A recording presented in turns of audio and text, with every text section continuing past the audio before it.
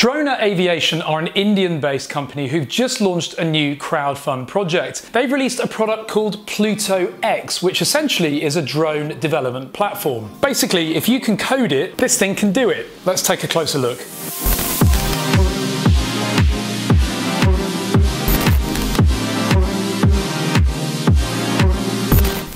Now, this is a novel idea, and I like that in this drone industry. We're all a bit bored of camera drones. Okay, just a little bit bored. But it's nice to see something a bit different, and that's what DroneAviation have brought here with the PlutoX. So basically, when you order this, you get this package. And I believe that this is called the Tinkerer's Bundle, which is basically one of 3 different options you can order when you look at buying this set. Each type of kit has a different number of experiments that you can perform with the drone. I believe this one's got 4, but you can also, of course, amend those and customize them accordingly. So this is an IndieGoGo crowdfunded campaign. I know that crowdfund can be risky, but that's the good thing about a review like this. It's going to show you exactly what you get, or at least what you should get.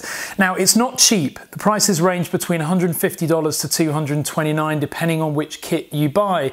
But with 15 days left on the campaign, they have already raised $20,000 via 90 different backers.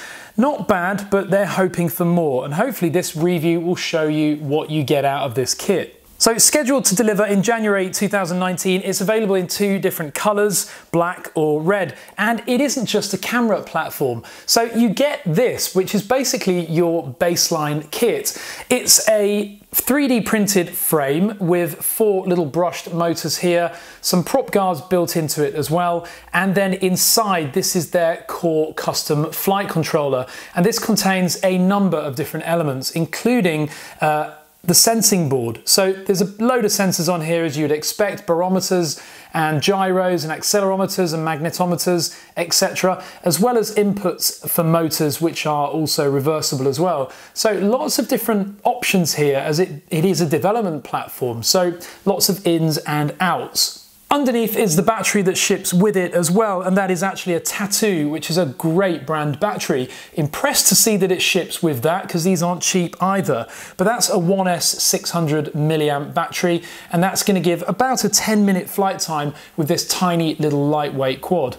You don't even need to actually remove the battery to charge it. There is a USB port on this flight controller, as you'd expect to see, but this doubles as a charger. So plug a USB power supply into that port there, and it will charge up this 600 milliamp battery in about 45 minutes. So that's a nice little feature. Now, don't expect to get a transmitter in this box, because this is an entirely app-controlled drone. But once you venture inside the box, you get some interesting little boxes that look like this. There's also some stickers in there as well for the brand. So what have we got here? Well, we've got our experiments that we get as part of this kit. So we've got a camera, we've got a hybrid, not sure what that is, spares, and table tennis. So let's have a look at these one by one.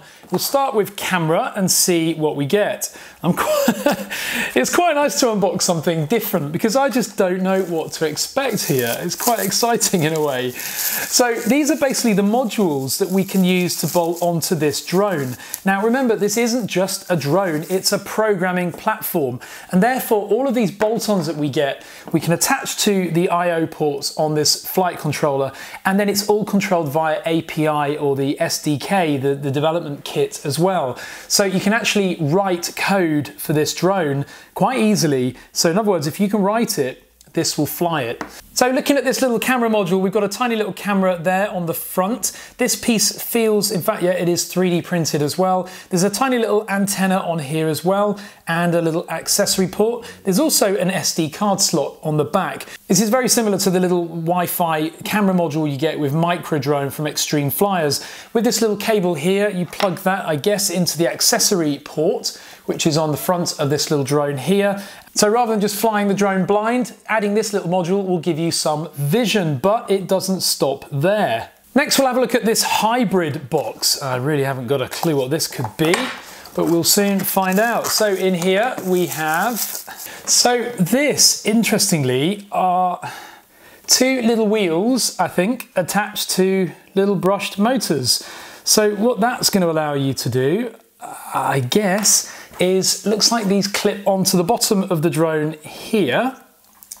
Gotta be very careful, these very fragile little wires, like that, and like this. And then basically our drone has undercarriage, so it can now slide along.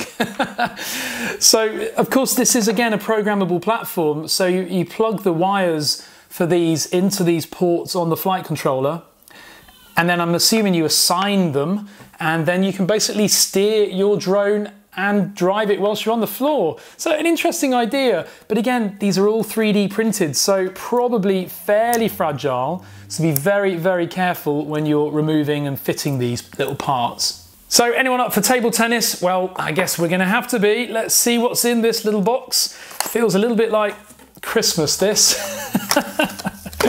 So in the table tennis module, we have, so this tiny little module actually has two IR sensors, infrared sensors on either side. The concept here, I guess, is that you plug it in to the top of the drone here, like that, and that now gives our little drone obstacle avoidance, basically, so that when it's hovering and flying, you'll be able to put your hand up to one side of the drone and it's going to actually move out of the way. So that's an interesting idea, another interesting module available for it. And finally, the spares box. So let's see what's in here.